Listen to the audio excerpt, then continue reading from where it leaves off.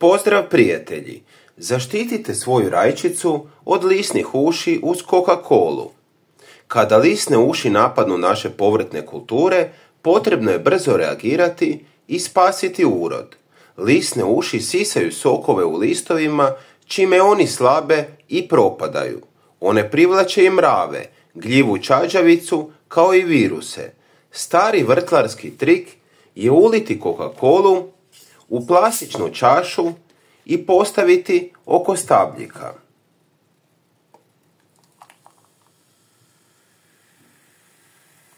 Sredstvo za prskanje lisnih uši od Coca-Cole djeluje da se lisne uši osuše i padnu na zemlju. Za njegovu pripremu trebamo pola decilitra Coca-Cole i 1 litru vode. U vodu stavite Coca-Colu i dobro izmiješajte.